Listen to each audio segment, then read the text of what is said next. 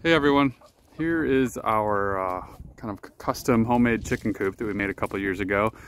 Some people were asking questions about it, so I figured I'd do a quick run through, maybe give you some ideas for one that you're making.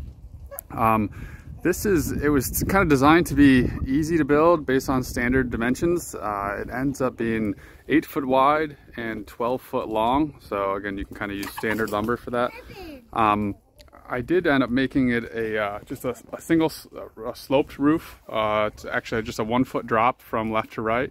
So I ended up just using standard 12 foot 2x4s and kind of cut it so that we have I guess this is a 6.5 foot height here and then a 5.5 foot height down below, which ends up, you can basically, you don't have any scrap when you're done with it.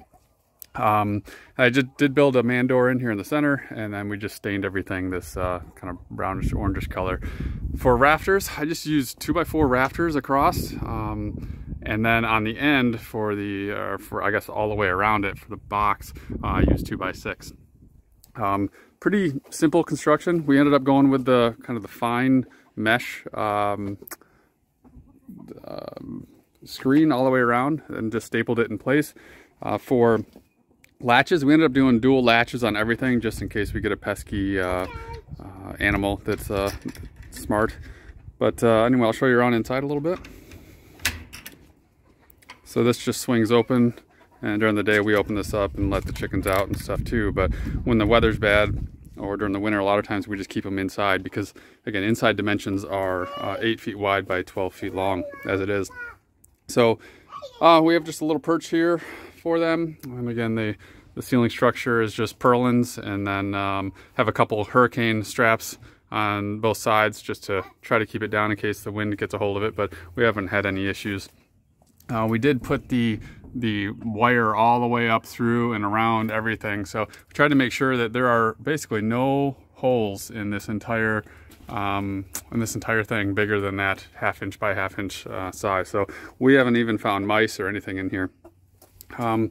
We did make a little ramp here for them, and then a little perch here, and then it goes into through the egg door and into the inside, and I'll show you that here in just a little bit.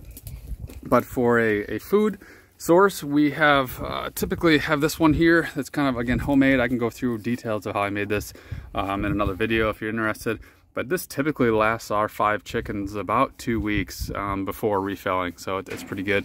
And then for water, you can see kind of in the back there, we use this one in the wintertime. It's heated and it works really well, but we fill it from the outside, so I'll show you that in a minute.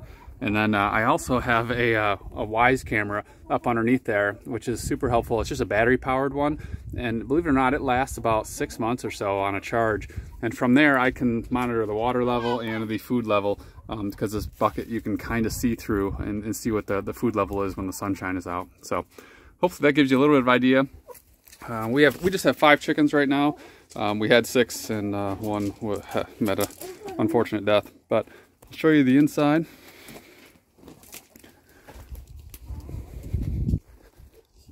The other thing I want to mention too is around the whole perimeter we did put some wire underneath these rocks just to prevent any sort of digging animals from getting in. You can see there's black mesh, and then we actually put just a wire mesh that comes out about 1.5 feet or so away from the perimeter in all areas, and then that's stapled to the inside along the bottom, so nothing can dig or get in there, and we haven't had any issues. And then I did add a kind of a ground anchor there just in case the wind came and got a hold of this thing, but we haven't had any issues. For the main access door, it's here on the edge. I meant to put some nice 1x cladding around it. I just haven't gotten around to it, but it's fully functional just the way it is. So again, dual latches just in case we have critters. And on the inside, I guess I do have a keep open latch over here as well, just to keep it open if we're in there. So the way we designed this, everything is really easily cleanable. So you can notice even our little ramp here just pulls out of the way. We got some screws that just kind of pin it in place, but this all just comes out during our cleaning, and it just slides right back into place.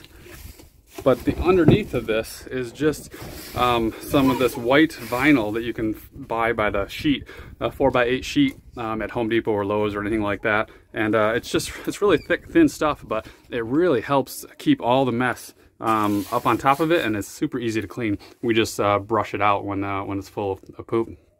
So we typically clean this about once every, oh, what do you think, girls? Every 4 months, 5 months, something like that. It goes a long time. If it gets really bad underneath the perches back there, sometimes we will just clean that area and then refresh it with some new mulch or new shavings. But it really is pretty self-sufficient and almost maintenance-free. We do have 2 egg boxes here, and for our 5 chickens, that's been plenty. We haven't had any issues there. Just a little perch in front of it. We do have just 2 perches back there, but typically they all go on the back perch in the far side there.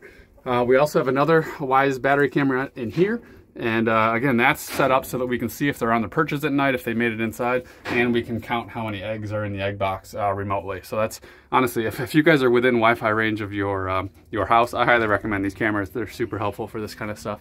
And then maybe I'll put a clip in of what those pictures look like if I think about it. The other thing is I did insulate this entire thing, and again, this is a 4x8 box here, and again, that was just due to dimensional lumber. It was easy to make this size. We have one sheet of treated plywood on the bottom, even though it is covered, so it never gets actually any moisture on it. And then on the edges, we just use this peel and stick 1x1 floor tile, and use that all the way around the edges just to keep in any sort of moisture that might get near there. It keeps it off of the OSB. And then again, I did put bat insulation in the sides in between the 2x4s. And then in the ceiling, we used this some leftover pink 2-inch styrofoam that I had from a previous project. And that was originally up there by itself, but the chickens started pecking at that area above their perch. So we put in a piece of OSB just above that to keep them away from it. We do have a window over there. That's just an old basement window that we had laying around, and then we covered that with, again, that screen, and we haven't had any predator issues. But I'll back away here and I'll go and show you our water setup. Actually, this is our water and our egg setup over here. So again, here's that window, and in the winter time, we just close this off and lock it up, and it honestly stays nice and warm in there. In the summertime, or in the springtime, we'll crack it open a little bit like that, just for ventilation, and then in the summertime, we'll open it right up, and their perch is right there. That way they get a nice breeze right through from the egg door all the way through and out this side. For the egg hatch, or sorry, the nesting boxes, we do again have dual latches on this side, and then since our kids are small, we also made a little step down below so that they can get on the step, and then they can pull on this handle and it opens up to reveal the nesting boxes here. And typically we'll get 4 or 5 eggs per day, one a chicken or so. We got 8 one time. Yes, we've gotten several. They do slow down in the wintertime, but overall it's been a good experience. And then again, we made it so that it hinges and closes down. That way, even if the kids did forget to latch it, it's still a fairly safe situation. But we always try to latch it. And then for our water system, as I said, oh, we got one eating right here now. For our water situation, we wanted to make it easy for the kids to give them water without having to go in the pen every single day. So we have a bucket in there with this little latch, and if you pull on this, we got kind of a makeshift pulley system that opens up the top of the latch and reveals the water level, and then they simply pour jugs of water down here, and it goes right down and into the bucket from the outside. So that's easy to do when they come out and get the eggs. They try to top off the water. And then again, this one is actually heated, so we plug this in the wintertime. We've had this for 2 years, and it's been perfect. It hasn't frozen at all on us. We typically unplug it though here in March or April, and then leave it that way. So that's about it, I think. Oh, the other thing is for the roof, we just use standard tin. But again, we try to do a 1-foot overhang on all sides, just kind of for aesthetics, but then it also keeps the underside extremely dry throughout the year. It ends up being, since the base is 8 feet by 12 feet, the roof is basically, again, standard lumber, but it's 14 feet by 10 feet. I think that is about it. Did you have something else, Harper? That you need to use filtered water. Oh yeah, that's true. We try to use filtered water for the chickens so that it doesn't gum up their water dish out here. We try to clean that water dish out every couple months or so, but we try to use good water so that it stays better longer. and we got somebody in there making a big mess. Then That's about it. If you have any questions or comments or ideas, feel free to hit me up. We are going to be working on making an auto feeder out here that holds a lot more food and it can be filled from the outside. So if you're interested in anything like that, stick around. I'll be posting a video about that here in a little bit. So anyway, that is it. And again, feel free to add some comments down below. I'd love to hear some other ideas that you guys have. Overall, we love the chickens. We've had them just about 2 years now, and it's a great pet that's super low maintenance. Like I say, if we go away on vacation or whatnot, we can leave these for a week at a time, easy, with no issues. We just try to get somebody to come and grab the eggs for us. So.